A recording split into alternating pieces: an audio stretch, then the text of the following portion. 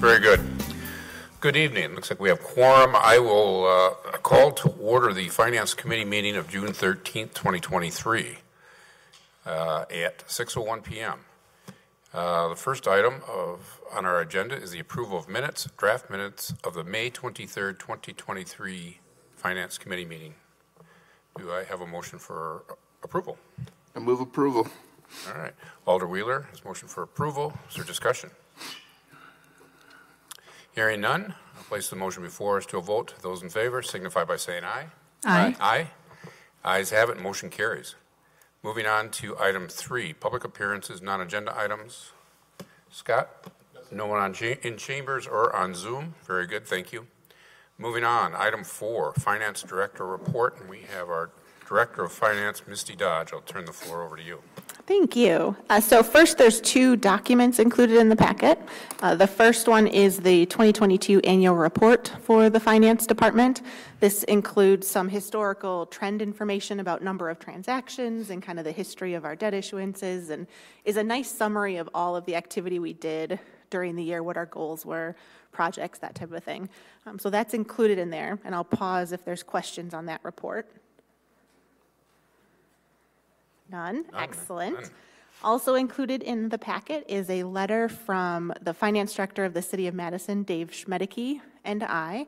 We have gotten through the apportionment for the town of Madison. So the 2 of us wrote a letter to the 2 mayors that kind of outlined the basic numbers of what we did to calculate that final apportionment. It's all based on the framework that was approved by both councils through that apportionment agreement. So at the end of the day, City of Fitchburg, we got a check from the City of Madison back in 2022 for about $600,000 for our share of the town hall. And then once this is all finalized, I'm expecting another check from the town of Madison for about $220,000. So that letter is included in your packet, so you can see how that was all done. So it's really great. To be honest, I was fearful that we were going to have a net deficit, that we had to pay money to someone in order to take our share. But we do have about $800,000 of cash that we can use to help address some of those deferred maintenance items that we inherited from the town. So it's really helpful to know that we have that amount of money to help with those projects. So I'll pause again. Yes, Alder Gerhart, go ahead. Thank you. Just to clarify, so that is going into a separate account to deal with town of Madison issues, or was that for the $600,000 and not for the 200? I haven't gotten the check yet, but my intention would be to deposit it with the same place where we put the $600,000. So it's a separate CIP project called Town of Madison, and then the council, through the various processes, could decide how you want to spend that money in particular. You aren't technically required to spend it on Town of Madison stuff, but that would be my recommendation. We want it to be on one-time things because it's one-time money. So capital is a great place for it. And since we got the money from the Town of Madison, it makes sense to invest it back into that area. Great, thank you. Of course. Additional questions? I do have more, yes, of course. Go ahead. So CIP, that was released by the mayor on Friday. Hopefully you all have had a chance to at least locate the document. And then tomorrow night we have our special finance committee meeting. It starts at 6 o'clock. It will be here. This is the meeting where I'll talk about logistics, where to find the document. Mayor Radafrada will go through an introduction of what her priorities were as she was putting that document together. And then you'll have all of the department heads that have projects here to present the projects and answer whatever questions you have about it. So I'll have it up on Zoom. I've encouraged most of the department heads to be on Zoom as well. That seems to be a pretty efficient way to share the information. And then once we get through that part, we have a public hearing at the next council meeting, and then amendments are due July 5th. So well on our way for that. Only 2 other things. So one, there was a lot of talk in the past about the debt ceiling limit. Obviously that's been figured out for the most part, so it's not a concern, but also wanted to just share from the city's perspective what that impact would have been on us if it had not come to an agreement. We are invested in some treasuries through our WISC account, but the money that we have invested in treasuries is all of our fund balance amount, kind of that excess idle cash that's there. So even if we would not have been able to get that cash back when our security matured, it would not have affected the city's financials or our ability to pay our bills. So we are invested in them. There would have been a timing issue, but it would not have made a significant impact on us. And then the last thing is the shared revenue. I know we've talked about this a couple of different times at these meetings. It sounds like there's an agreement amongst the various parties at the state level. So the city, if it's all ultimately approved, is expected to receive additional shared revenue. So we'll wait to see what gets approved and what those strings are that are attached. But it's really great news that there is at least a recognition that the shared revenue has not met the needs of the local municipalities, and will at least be more sustainable and growing, which was always our goal. That is it. Let me circle back on the shared revenue. I know you and I have had a conversation, but the shared revenue that we currently receive, just so that those that are watching, we talked about approximately $300,000. Correct. So we get a few different, I'll call them pots of money from the state, but the shared revenue that this one's targeted at, that piece of it is currently about $300,000. Okay, very good. Is there any additional questions or? All right, hearing none, we will move on. Thank you very much, Misty. Next item on the agenda is the review of bills. Item 5A, detailed review of checks for $10,000 and above for the period of May 16th through the 31st, 2023. Totaling $1,187,773. Questions, discussion from the committee?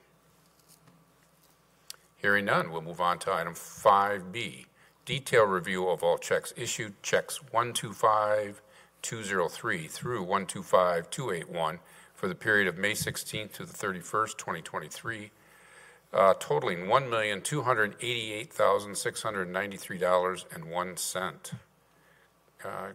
Discussion from the committee.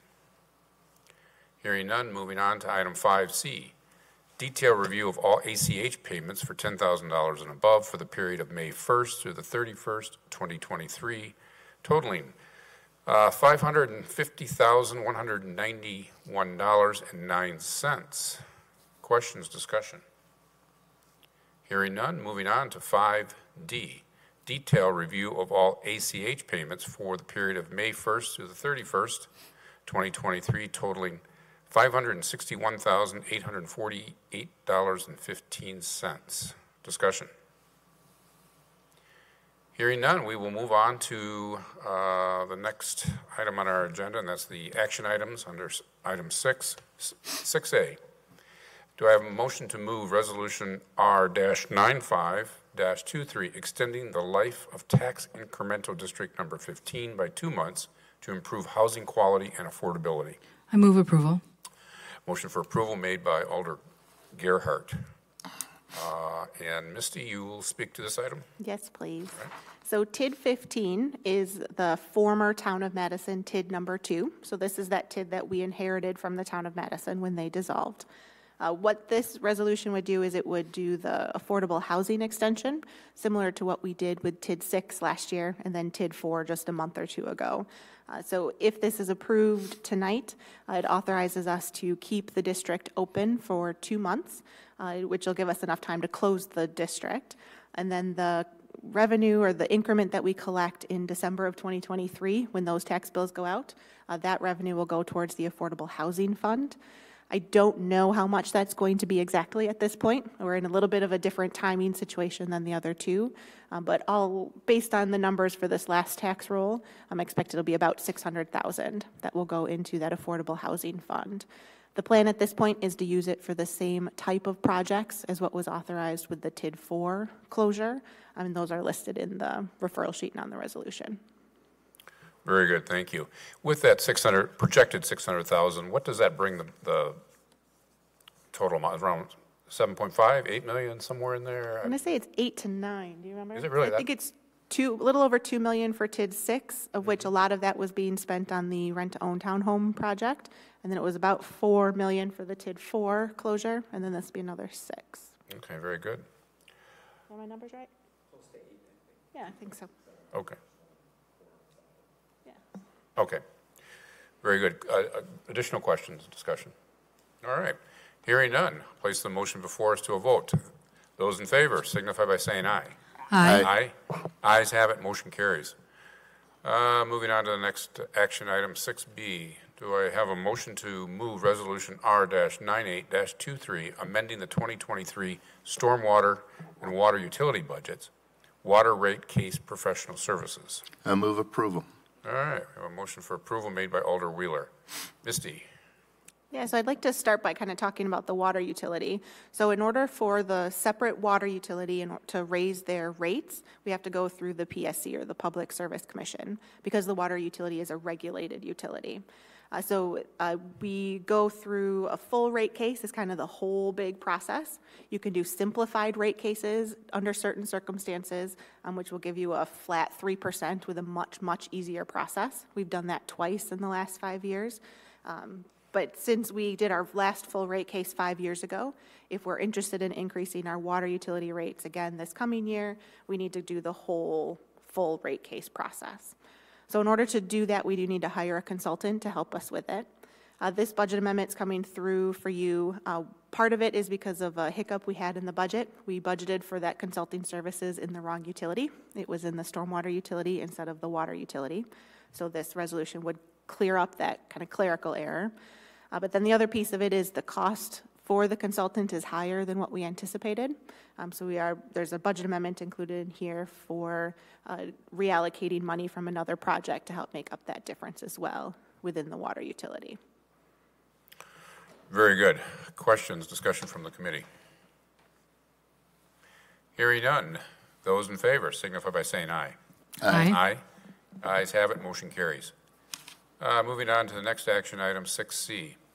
Do I have a motion to move Resolution R-109-23, approving 2023 through 2026 ecological services for the West Lacey Road Stormwater Facilities contract? I move approval. All right, we have a motion for approval made by Alder Gerhart and Misty? Tracy Foss is here. She's the Assistant Public Works Director. Tracy, the floor is yours. Thank you. Thanks. So this project consists of performing native restoration for the storm facilities on the Lacey Road project, the reconstruction project that's happening right now. It includes the restoration and then 3 years of maintenance management, or 4 years, of management, if you will, of those natives to get them established, so that from that point forward, then we'd only have to do a burn periodically to control the weeds in that facility. We did advertise in the Wisconsin State Journal and put it on Quest. However, we only received one one proposal for the project from Field and Streams for it for $77,000. I did speak with Ben, our environmental engineer, and he said that was in the ballpark for what he expected for prices for this work. We did add some work to it. KL had put a plan together initially, and we did add a few items to the contract. The additional year, it was originally 3 years, we made it 4 years, and then we have some additional spraying to control. The critters always want to eat our seeds, if you will, so we have some spray that we're going to be putting on the seeds to hopefully keep the geese from eating our natives once we plant them. We've worked with Field and Stream many times, through developers and through our own contracts, and they provided a very, very quality product for us. So you have a good positive experience with Field and Stream then? We do. Okay, Thank you. Additional questions? Yes, Alder Gerhart. Thank you. I answered this last night, but I just wanted to flag it. So this is all coming from the TID money, is that correct? Or 2 TIDs, yes. The TID for the stormwater facilities at the corner of Lacey and Seminole Highway, and then for the Lacey West TID as well. Okay. Awesome. Thanks. All right, very good. Any additional questions or discussion? Hearing none. Those in favor signify by saying aye. Aye. Ayes have it. Motion carries. Moving on to the next item. So this is the one I'd like to interrupt you on, if I may. Yes. So staff recommends that we postpone this item to the next meeting. Okay, very good. Do we have a motion to table? Make sure I have my place here. Resolution R-110-23, acceptance of the 2023 utility improvements bid, and the motion would be to table it until June 27th. I move to table this resolution until June 27th. Very good. We have a motion to table from Alder Wheeler. Those in favor signify by saying aye. Aye. Aye. Ayes have it. Motion carries. Moving on to item 6E. Do I have a motion to move resolution R-11-23 approving purchase of a 3/4 ton Chevy utility truck? I move approval. All right, we have a motion for approval made by Alder Gerhart. And Tracy? Yeah. So the last year when we went to order our truck through the state bid process, the trucks that were available sold out in 6 hours. And so we didn't even have time to go through an approval process to order the trucks. We usually get the prices first, and then we send the resolution through. So this year, we are sending the resolution through prior to receiving those state bid prices. We anticipate that the price will be higher. We had $32,000 budgeted. We're asking to take $8,000 from the generator, the money we had budgeted for the generator, for this truck, for a total of $40,000 to purchase it. Going through this process early will allow us, once the state bids do become available, then we can order the truck right away and hopefully get in that window before they all sell out. Very good. Is there a cap on that, whatever we approve this evening? I mean, or is there some flexibility? Let's say it comes in over 10% over what we approve. Do we know? I mean, is there some allowance for you, or so that we don't lose out, I guess is what I'm saying? Yeah, so we did, I received the pricing this morning, and it was $47,000 for the truck. So once we approve this, we'll have to do a change order to make up that difference before we order it. So it was even more than we had budgeted and more than we anticipated it would be by adding the $8,000. So that does not hold up your process, even though there's a change order? Does the change order, how does the change order work here with the city? Does it come back to us then for additional approval? No, it won't, because it will be, or will it, Misty? Yeah, so I believe I heard you say that there's a budget amendment associated with this one. There is, where we moved $8,000. It's in the same fund. So I don't know if you'd call it a budget amendment. It's in the same equipment replacement fund. We're just using the money for the generator for this. The generator we have has hardly any hours on it. I mean, it may have years on it. We haven't had any issues with it. It works great. And a new one would be $160,000, and we can only get about $8,000 for the one we have. So it makes more sense to just keep using it, especially with the fact we haven't had any maintenance issues with it. It's quite expensive to replace. So we'd be using more money from that. Okay. And there's enough money within that same CIP project to absorb it? Yes, Okay. yep. So then, no further council action would be required. So there is a change order, there's a paperwork process we'd have to do, but it would all be approved by the mayor because it is within the total overall budget.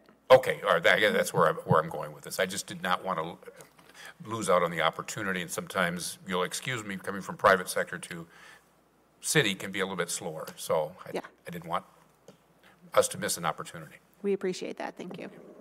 Alder Gerhart. Thanks. Tracy, or I guess Misty too, so we've been having to do more of these pre-approvals for trucks, which makes a lot of sense.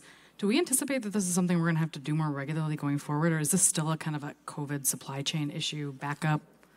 I know that electric trucks are kind of a different ballgame entirely, but just generally speaking, is this sort of a new procedure we're going to have to go through? Well, we hope not, but right now, yes. Until we see a change, we'll work this way to make sure we get those state bid pricing, because there is good savings there by going through that process. Yep. And we do appreciate council's flexibility with us, because usually we do like to come to you with a full project and get approval, but you have been very flexible, giving us some more authority, and we really appreciate that. Mm-hmm. Mm-hmm. Is there any reason not to do it? I mean, it does seem like somewhat convenient, because then you can do the bid on the first day it opens, and I'm just going forward, I'm just curious what the downside of not making this kind of a regular process that we go through, so we don't miss out on these types of opportunities. I would think like the one thing that's happening here is we didn't have the final price, right? So we have 40, but it could be more. So that would be the one downside, I would say, to it. Okay. So if it's not if the account can't cover it, then we would have to go back to council potentially. Okay. And that was my concern, I guess. That's why I was asking you, the initial question. Yeah. So. Yeah. All right. Thanks. All right. Well, thank you. Additional discussion. Hearing none, I'll place the motion before us to a vote. Those in favor signify by saying aye. Aye. Aye. Ayes have it. Motion carries. Moving on to the next action item of 6F. Let's make sure.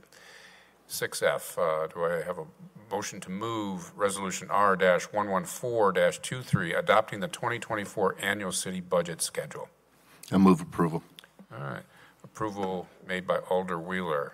And Misty, would you care to speak to this item? Yes, please. So even though we are just starting the CIP public process, we need to start planning for the budget process as well.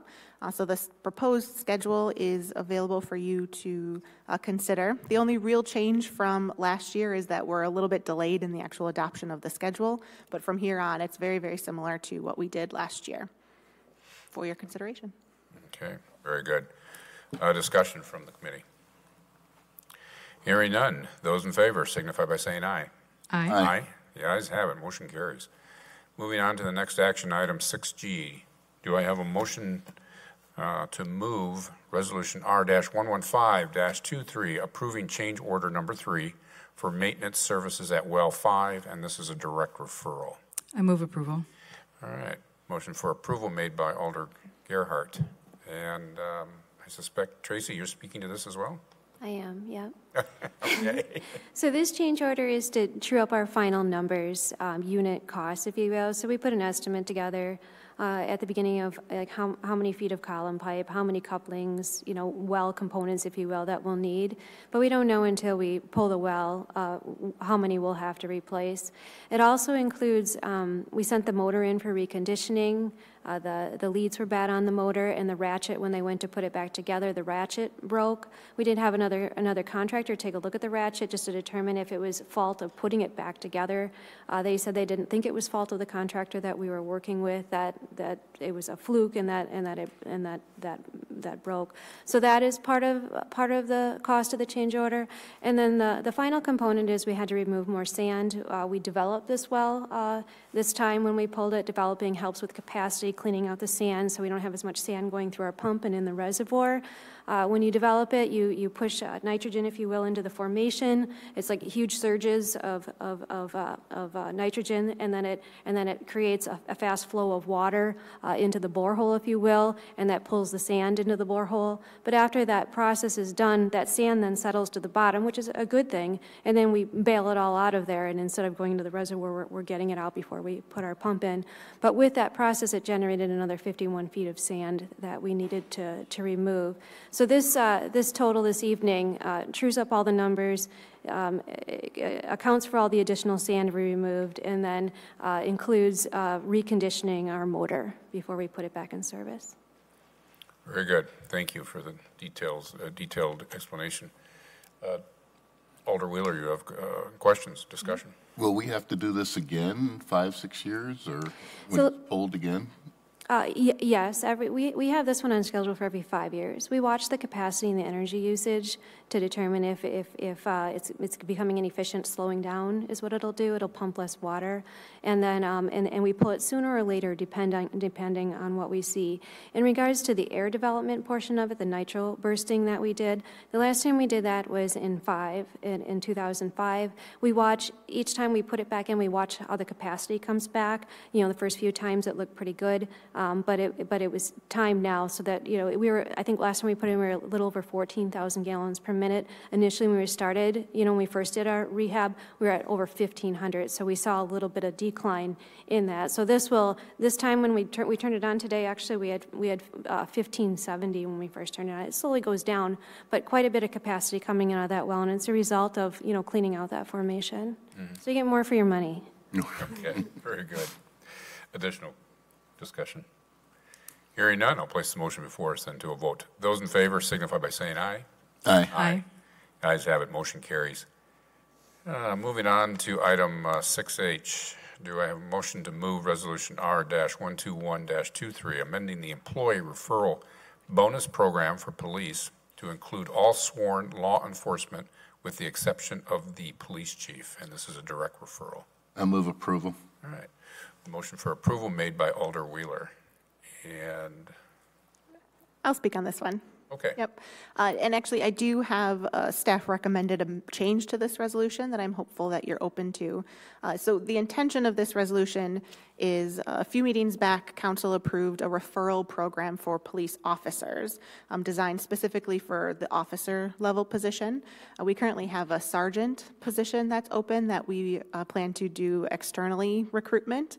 And so we'd like to have this referral bonus program available for all sworn officers or all sworn police department personnel except for the chief. So that would include officers, detectives, sergeants, lieutenants, and the deputy chief. Hopefully we don't have to go there, but in case it is. So that was the intention of this resolution.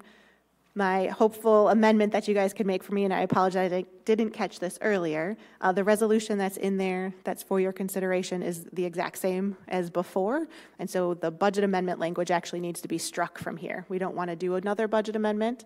The budget amendment we did last time is expected to still cover the referral bonus program even with this expansion. So we don't need to do an additional budget amendment. So Alder Wheeler, you made the motion to approve, so I'm hopeful you'll do a friendly amendment to strike that last be it further resolved clause, which includes the budget amendment. I want to make a friendly amendment to remove the be it further resolved concerning the budget amendment, which was taken care of in the previous resolution. Perfect. So we will vote on this first. Okay. It was a friendly amendment, so I think technically it's just that is what it is, unless there's disagreement by the committee. All right. Go ahead, Alder Gerhardt. Thanks. I just have one question. So we're including sergeants, lieutenants. So if we transfer a sergeant, lieutenant, the person that recommended them would get the referral bonus. Is that what's? I'm a little confused because we're not changing the policy of the referrals. We're just changing which positions being transferred could qualify for the referral bonus? Exactly. Okay. So the same people doing the referring still apply, so it'd be any city employee, but it's what position we're trying to fill that would be expanded to include these other positions. Okay. I hadn't realized that it excluded those other positions previous when we did this, so that's good to know. The only question I have in that regard then is, in the program itself, it talks about for lateral police officer hires. Does that qualifier include all of those levels, or is that, I don't know, I guess I just want to sure the terminology is. Does police officer cover all of those positions, or is that a generic term, or is that a more specific term? I actually don't know. Sorry, Chad, if you can help me out.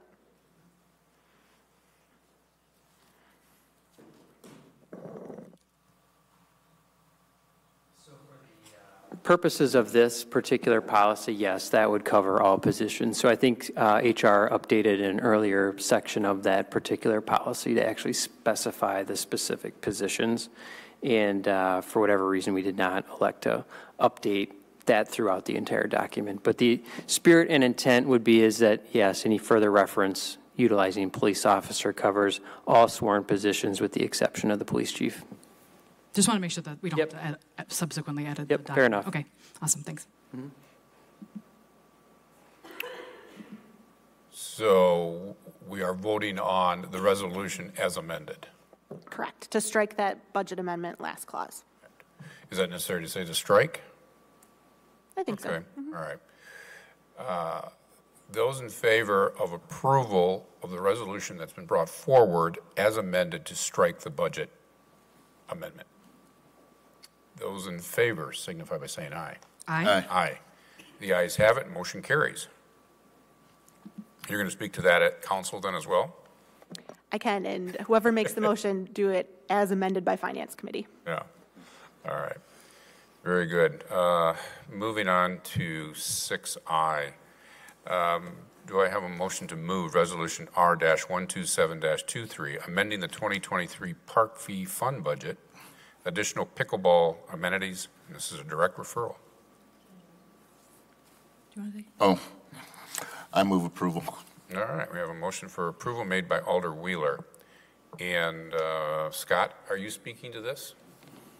I can. Are you, Mike, is that I can chime in on this one. Yeah. You want to start then, lead? Yes. Take the lead? Okay, very good. Go ahead. Thank you, Mr. Chair. And thank you, Finance Committee, for consideration of this budget amendment for 2023.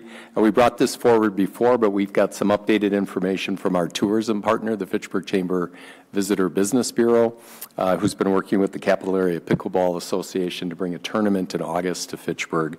But one of the critical items that we need is infrastructure and amenities at the existing pickleball courts to kind of bring that tournament to Fitchburg. So this is a budget amendment request of $35,000 through park fees, and we appreciate Alders Wheeler and Strassman willingness to bring it forward as co-sponsors and also the mayor as a direct referral. We're hopeful that if we can get your support and the council's support tonight at the 2/3 level, then we can move forward with those items to have them in place for that August tournament. And you've got a letter also from our executive director, president from the Fitchburg Chamber that just kind of provided details and information on the growth of the sport and the potential for even the local economic impact of some small tournaments that could be hosted with this kind of infrastructure.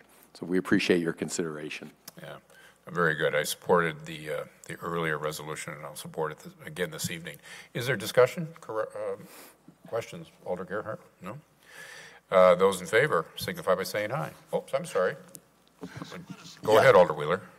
Yeah, I just want to put out there that, previously before I had denied this due to just trying to get a better understanding of when the city will provide money for parks, for something like this, and when others, it seems like, have to raise money to get certain things done. And the way I'm looking at this now is through an economic development lens, and that, when we have tournaments and other things, that's going to have an economic impact on the city. I feel comfortable just doing it this way. So I just wanted to make that point. Thank you. Very good. Additional discussion? Hearing none. Those in favor signify by saying aye. Aye. Aye. The ayes have it. Motion carries. Thank you. And moving on to our last action item of 6J. Do I have a motion to move Resolution R-128-23, amending the 2023 General Fund and Technology Fund budgets, office furniture for new positions, as a direct referral? I move approval. All right, we have a motion for approval made by Alder Gerhart. I can take this one. As you know, the city has added a couple of positions in its 2024 budget 2023 budget that were approved by City Council during the last operating budget process. One of those positions was the Application and Systems Administrator position in the IT department. The other was the Deputy City Administrator position. Due to ongoing space needs issues in City Hall, we are going to be voluntarily moving the IT work group down to the former Emergency Operations Center space that's located in the basement of City Hall. There was not a space large enough in City Hall outside of the basement that it could accommodate that work group of 4.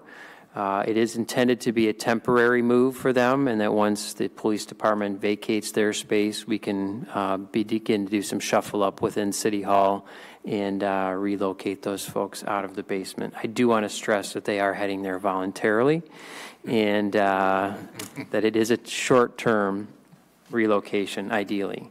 And then the space that's been vacated by that IT work group will also, on a short-term basis, house the Deputy City Administrator.